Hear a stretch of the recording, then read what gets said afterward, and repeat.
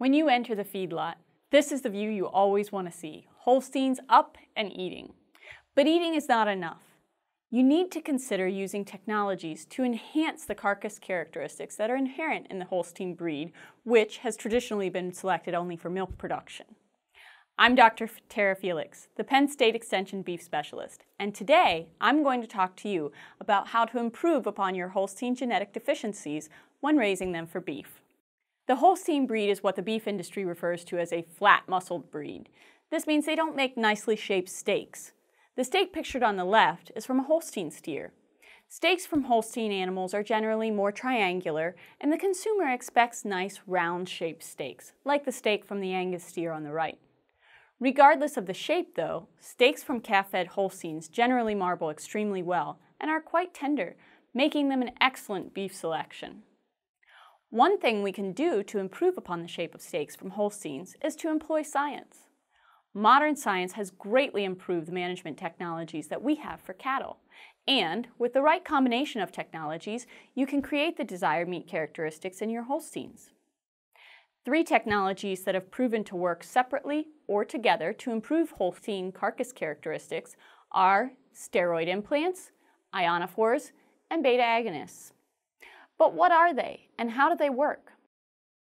We'll start with steroid implants.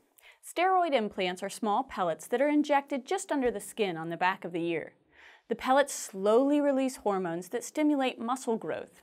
This chart illustrates the percentage of improvement of implanted steers over those that were not implanted, where the bars depicting average daily gain are in stripes and the bars depicting feed efficiency are in dots. You can see that implants increase both feed efficiency and average daily gain by about 5 to 15% on average. Because of these positive effects, implants reduce the number of days on feed and can net a return of approximately $50 to $100 return on investment per animal. Now, many folks are concerned when they hear that steroid hormones are used for cattle that are being used in food production. However, these same hormones are present in all living things, animals and plants alike. And we measure hormone activity on a nanogram scale, but it's hard to conceptualize that. So, if we set hormone activity in beef from an implanted steer equal to 1 m/m, then the relative hormone activity in the same amount of cabbage, for example, would be equal to 1,000 m/ms. And the relative activity in the same amount of tofu would be equal to 6 tractor-trailer loads of M&Ms. Another technology that we use in the feedlot is ionophores. Ionophores are a type of antibiotic that originated in the poultry industry. In cattle, we use them to modify the rumen environment and make it more efficient. Ionophores increase feed efficiency in cattle then, and today more than 90% of feedlot cattle are fed an ionophore. In cattle-fed grain, like our Holsteins, the average daily gain in feed efficiency increased by about 10%. The net return on investment of using ionophores is about $20 to $25 per head. Many folks are concerned about the spread of antibiotic resistance from livestock to humans.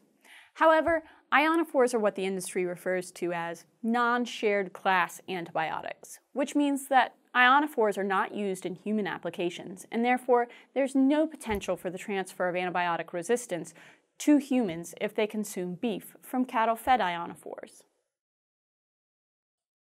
Now, beta agonists are the third technology, and they're used to increase muscle development and size, and can lead to similar beef being produced, but with fewer cattle, and thus the land needed for total beef production is reduced as well.